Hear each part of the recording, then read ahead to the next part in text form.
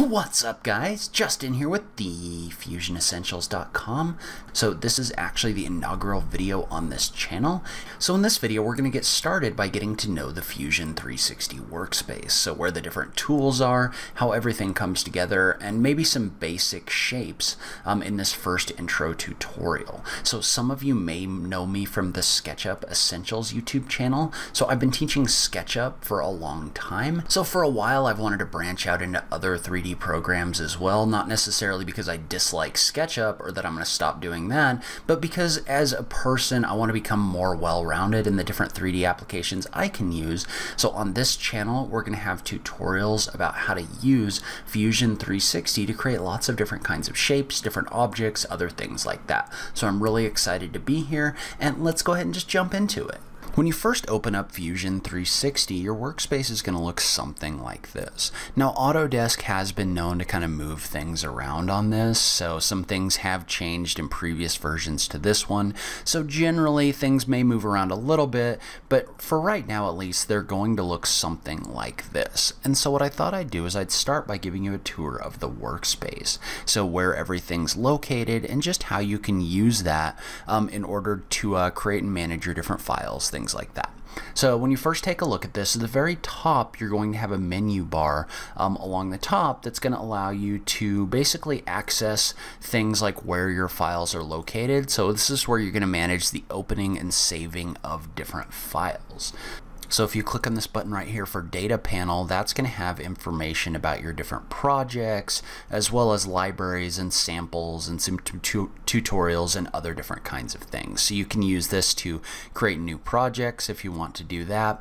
So you can use this button right here, or as you move to the right, you can see how you have a file drop down, which is going to have all of the options that you would expect. So everything from, where you can create new designs and new drawings, to where you can open them, to where you can save them.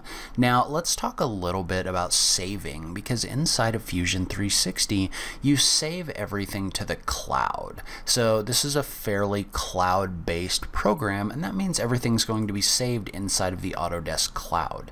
And so you can see how if I was to click on the save button for this file, for example, you can see how this gives me options for locations. Well, all of these are contained inside of Autodesk's cloud offering, meaning that these aren't being saved locally, but instead they're being saved online. Now you can download these files and access them locally, but it kind of breaks some of the functionality of the different saving and things like that. So instead, what we're generally going to do is we're going to manage all of this online inside of the cloud. So Autodesk recommends that if you need to work primarily with local files rather than online files, then you probably need to use Autodesk Inventor rather than Fusion 360. And so there's options in here for projects. So your overall projects are going to show up over in the project section here. And then within each one of those projects, you're going to have the option to create different kinds of folders. So you can see how, for example, I can create a folder for essentials style videos, and then within that I can create another folder to save different models inside of there. So you're going to use projects and folders to keep everything organized inside of Fusion. And so then you have your undo and your redo buttons, which are fairly self-explanatory, but then you're also going to have these tabs across the page so that you can have multiple different designs open at once. So let's say right here I wanted to create a simple sketch with like a circle. I wanted to offset that in a little bit. And then I wanted to extrude that. So this would be my first file right here, and we could save this as whatever we wanted to save this as. Well, you could click on this button right here to have a second design open. So let's say for this one we wanted more of a rectangle or something like that. So if we were to draw a rectangle here, we could do the exact same thing, and extrude that up. And you can see how we can have both objects open at the same time. So you can click back and forth between your different designs that you have open using these tabs. And so these aren't really like associated with each other. Like these are separate files, meaning that the cylinder is not in the same file as the box is right here. So I don't believe you can really move those back and forth. I haven't actually tried copying, pasting, or anything like that. I don't believe there's any way to move these objects back and forth just by like dragging or anything. You might be able to like insert them or something, but generally speaking, think of these as being separate entities that don't really affect each other. They're just different files that you have open at one time. So you also have tools in here for like extensions, which we'll talk about later on. But then the one thing I want you to know about is if you click on your name right here, there's options in here for you to change things about your account, but also things to change your preferences for the way that your user interface is going to work and the way other things are going to work as well. So for example, if I wanted different units in here, I could click on the unit function, and this is where you could change if your material units were going to be in English or metric, and kind of how they're displayed. So you can set these inside right here. So you can also set your default units for new designs, as well as a bunch of other things in here as well. So this is where your preferences are going to be located. So you can also access the learning information by clicking on the little question mark right here. So anyway, that's kind of the top bar, and then the bar below that is where you're going to have the different tools that you can use in order to create and model different things. So you can see how right now, for example, I've got tools in here for solids or surfaces or things like that. These are things for drawing and working inside of 3D. However, you can see how right here, this button under design, this is going to give you options to change what you're doing inside of Fusion 360. So for example, if I was to click on this drop down right here, you can see how there's options in here not only for design, which is where you're working and drawing in 3D, but also for different things like generative design, but then rendering and animations and different simulations. So some of your other options are going to show up in here as well. So manufacturing. So for example, if we wanted to render this out or apply light to this in order to create a more realistic image, we would do that by going into the render workspace. And note that when we do that, the tools that show up in here are different for different things. So if I was to go into the animation, you would get a timeline down at the bottom, and then animation related tools up here at the top. So depending on what you're trying to do, you're going to use this drop down to select the tool sets and the different things that you're working with inside of Fusion 360. So then as we move to the right, these are all the tools that you're going to use in order to work inside of your drawing. So like for example, things like if you wanted to cut a hole in this object, tools like that are going to show up in here. So and there's a number of different tools. There's actually more tools. If you click on this button right here for create, you can see how that gives you options for all of these different tools in here. And as you mouse over them, you can see how this gives you kind of a description of what each one does. So if you're looking for a tool in particular, try clicking that drop down and just kind of mousing over this. And this is going to tell you how the tool is going to work. It'll give you kind of a general idea so you can know if you're selecting the right tool or not. But this is how you're going to access all of your different tools at the top of your page. And these are all editable, meaning you can take these and click and drag them in order to reorder them. You can also add or remove different tools from the toolbar as well. So for example, you can see how there's a lot more tools down here that are shown in the toolbar. Well, if you move your mouse over each one of these objects, you can see how, like for example, the sweep function, which is not shown up here right now, if we were to mouse over that, you get these three little dots. So this will allow you to pin these to your toolbars, and then that'll actually show up in your list. So if, for example, you were using the sweep tool a whole bunch, you could set this up where the sweep tool is going to show up in here. And let's say, for example, that you weren't using the create form, you could turn that off by just clicking on this right here and unchecking the box for pin to toolbar. So you can see how you can use this to reorder your toolbar at the top of the page. And one other thing about this is you'll notice that a bunch of these don't have a keyboard shortcut associated with them. Well, if you decide that you want them to have a keyboard shortcut associated with them, because keyboard shortcuts are a lot faster, you can click on the button right here, and you can see how, like for the sweep, for example, you can click on the button for create keyboard shortcut, and then you can add a keyboard shortcut in here basically as whatever you want. So you can see how you can use any key, and then you can also use modifiers like the Shift or Control. So if you wanted the sweep to be like a Shift S or something like that, you would just hold down the Shift key, and then you would tap the S key. And this will tell you if there's a conflict or not. So sometimes there's a conflict in there, so maybe I would do like a Shift F or something like that. But you can use this to make sure that you're not overriding an existing tool. And then once you were done with that, you could just click OK. And then now you can see how that keyboard shortcut actually shows up next to your tool inside of this list. And so we'll talk a little bit more about creating 3D objects a little bit later, but just know that there are multiple different tool sets in here for different things. So solids are going to be where you're going to use solid shapes to kind of interact with each other and to work with those. And then surfaces are going to be where you can create more organic or abnormal shapes manually so that you can bring them into Fusion. So I haven't really done much with the sheet metal tools. We'll talk about that at some point. And then tools on the right hand side gives you options for different add-ins and different inspection things and other things like that. So these are going to be your options for working in 3D and creating different objects inside of Fusion 360. So now let's take a look at our navigation space, or our 3D workspace. So our 3D workspace is going to be where you're actually going to create 3D objects and adjust them. So like for example, we've created this cylinder right here. So this is where you're actually going to work in 3D. And so if you look to the right hand side, you've got your view cube or your navigation cube, and that's going to allow you to actually adjust the way that you navigate inside of this object. So you can see how it's really easy to find like a front view or a top view of this object using this navigation box. So you can also click on the different corners and the different sides in order to kind of adjust the way that your view looks. And then if you ever get stuck or lost, you can just click on the home button, and what that's going to do is that's going to take you back to an isometric view of your object that's basically zoomed in so you can see the extents of what's inside of your model. So you can use that to navigate. You can also use different keyboard and mouse shortcuts.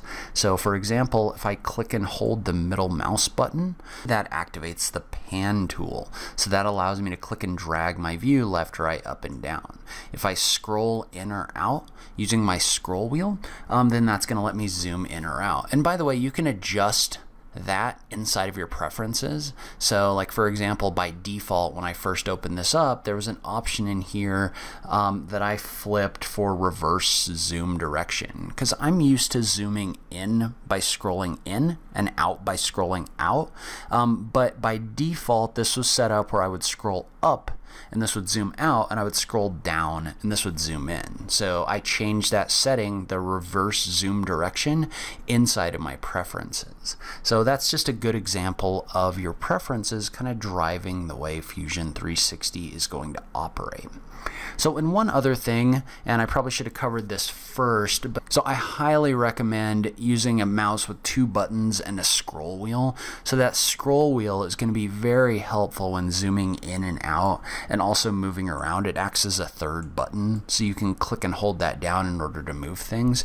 You can also combine that with keyboard shortcuts in order to do other things. So for example, if I click and hold my middle mouse button, this pans.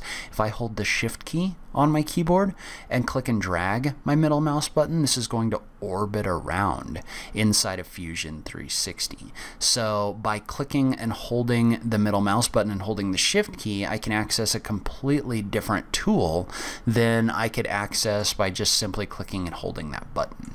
So I would recommend kind of practicing that and getting used to that, because that's really going to be a huge time saver for you in the future.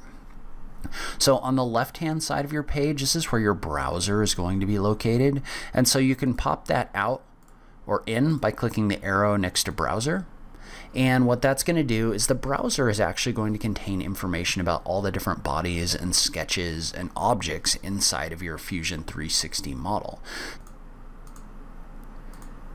So you can see how you can access different things inside of these folders by clicking these little arrows right here. And so for example, when I first drew this cylinder, what I did was I started off with a sketch, and you can see how I can turn that sketch on and off using the little eye button right here. So you can toggle different things on and off using the eyes so that you can really only see what you want to work with and not a bunch of other stuff. But you can see I can toggle that sketch on and off. I can also toggle that body that I had in here on and off as well. So this is really good for keeping everything organized and getting to the different things that you want inside of Fusion 360. So we'll talk more about this in the future. There's also a number of tools at the bottom of the page that allow you to adjust not only your view, so you can see I can access like the orbit tool by clicking on this and then clicking and dragging my left mouse button. So there's also zoom tools in here. So the zoom window, for example, is a really good way to zoom in just on an object. So it allows you to click on this little button right here and then click and drag a box in order to zoom in on a specific space here. And then these options on the right hand side allow you to adjust the way that your view looks. So you can see how, for example, under the visual style, I can adjust if this is going to show my edges or not. I can adjust if it's like a wireframe, or if this is actually going to be shaded with only my visible edges showing. So you can use this to adjust the way that this looks, including things like being able to adjust your environment. So if you wanted this to be like a darker view or something like that, if that was easier for you, you can adjust that inside of your environment settings. So you can see how there's a number of different environment settings. By default, this is set to photo booth, and that's usually where I leave that right now. So there's a number of different things you can use to adjust the way that things look inside of your models. So there's also options in here to adjust this grid that shows up. So this grid shows up automatically inside of Fusion 360. So you can see how if I was to work in here, and let's say we were to turn this body off, we were to add a new one. So let's say I was to create a sketch. So if I was to create a sketch, you can see how this allows me, this grid gives me a snap in order to snap to. So I'm in here with millimeters right now, but you can see how this is set up so it's a grid on every 5 millimeters. So I can snap to options on 30 or 35 depending on what I'm trying to do.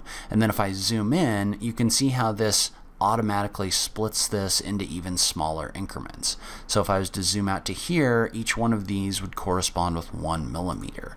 And so you can use this to be really precise without having to type in a whole bunch of different values. So you can see how I can use this in order to really quickly create objects to certain dimensions. So the grid is really helpful for that, but sometimes you want to adjust that. So sometimes you want to turn your snap to grid off. You don't want this to snap to those increments, so you can adjust that in here. You can also adjust the size of those increments. And right now this is set to adaptive, meaning that these adapt as you zoom in and out, but you can also set this to be fixed if you want to force this to be increments of like 5 millimeters or something like that. So you can also set up different viewports if you want them by clicking on this button right here. So you can see how you can set up a viewport from a top view, from an isometric view, and then a front and a back or something like that. Or you can go back to a single view just by clicking on this button right here. So if you want to work with multiple different views, you can do that. And then finally down at the bottom, you've got kind of a timeliner tool that's going to represent different points of time in your model. So like for example, you can go back to when you first created your sketch for your cylinder.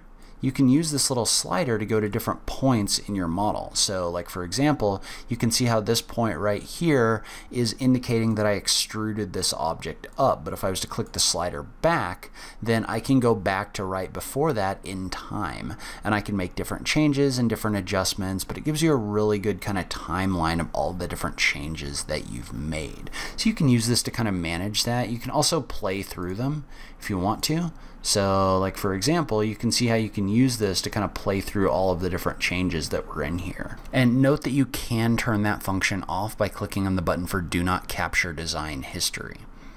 So that's kind of an overview of the workspace inside of Fusion 360. So in the next video, we're going to start creating some basic shapes and getting an idea of the way that the drawing and modeling tools inside of Fusion 360 works. So if you like this video, please remember to click that like button down below. If you're new around here, remember to click that subscribe button for new Fusion content every week. As always, thank you so much for taking the time to watch this. I really appreciate it, and I will catch you in the next video. Thanks, guys.